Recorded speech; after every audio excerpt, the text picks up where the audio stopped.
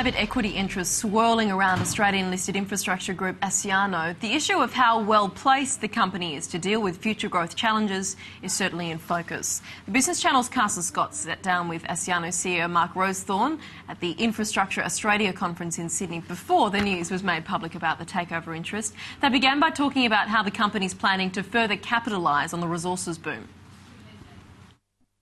It certainly is a boom. I think it's caught a lot of people by surprise. It depends on the supply chain you're looking at. The resources boom in iron ore, for example, has got BHP, Fortescue and Rio with their own supply chains, so they're coping obviously quite well with that. Perhaps where we get tangled up in some supply chain issues is the coal supply chains in New South Wales and hopefully our entry into the Queensland coal market.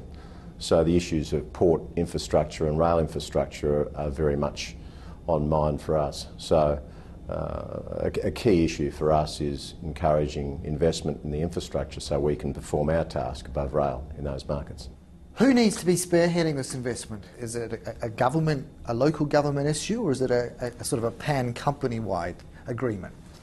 Yeah, I think it's horses for courses. I think each of the supply chains that we have in Australia, the export-related supply chains, arguably the ones that are in trouble, for example, the Hunter supply chain, where you've got structural issues, you've got different ownership between the port companies, two port companies, you've got ARTC, the federal government-owned track infrastructure, and then you've got operators, QR and ourselves, Pacific National. So there's got to be a better alignment, and that's either done through structural reform, i.e. the rail piece and the port piece are put together structurally, or just better coordination between all parties. And of course the coal customers are an integral part of making sure that coordination piece is there. How much of your drive to grow the business is actually being thwarted by a lack of a national plan, a national rail plan to ensure you're not getting held up as you try and get these products to port? Well, it's an enormous problem in the interstate domestic freight task. To give you an idea, between Brisbane and Perth there's 5 different track owners that we have to negotiate track pathing, and we have to operate amongst all that spaghetti as well. So then you've also got 7 safety regulators state-based. You've got, all that stuff compounds the issue. So it's very important that the states get on board with the federal government's wish and to federalise or nationalise those regulations. Where exactly are we with that? Well, this morning Minister Albanese stated that it was his firm wish to see that all gone. That's on the regulation piece. On the structural reform, i.e. all the track owners, we really are hamstrung by those ownerships. And if I was dictator for a day, I'd try and change that, because one party owning the track from Brisbane to Perth is an essential ingredient, in my opinion, to have growth and capacity go into our rail network. How much is all that bureaucracy you have identified actually costing you on the bottom line? Well, it costs us just the administrative burden of dealing with the regulators.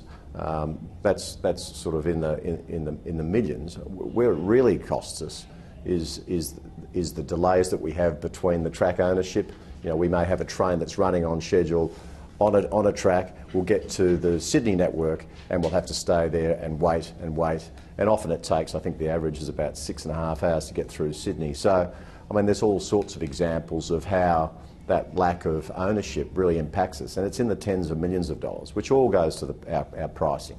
End of the day, though, it's all about implementation and not just sounding off. How much bite is there to the government's bite, do you sense? Yeah, look, I'm confident. The government has, one, got a new ministry. 2, we've got Labor state governments. I think that's a unique opportunity. Infrastructure Australia's been set up. The Building Australia Fund's been set up. There are really important decisions that have been made. I think you're right. At some point we have to stop talking and the action has to come, because some of these decisions are critical to maintain the country's national prosperity going forward. And they're all about the sustainability and reliability of our supply chains. Let's move on and consider the emissions trading scheme and the direct cost to ASCIANO in terms of its day-to-day business. How clear and happy are you with the way government is leading the charge on all of this?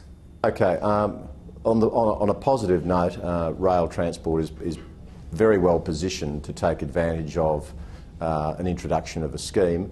The paper issued by Ghana has suggested that transport will be included in the emissions scheme, which is a world first. Europe didn't go that way, so that's very much a positive.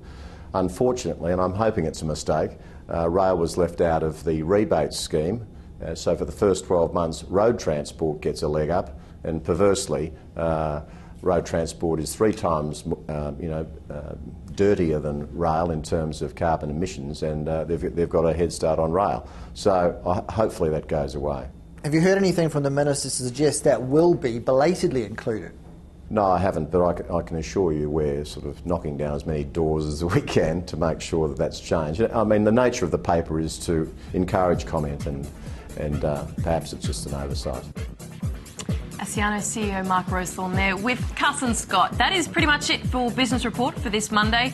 I'm Brooke Corty, but from all the team here at Channel 602, thanks very much for your company.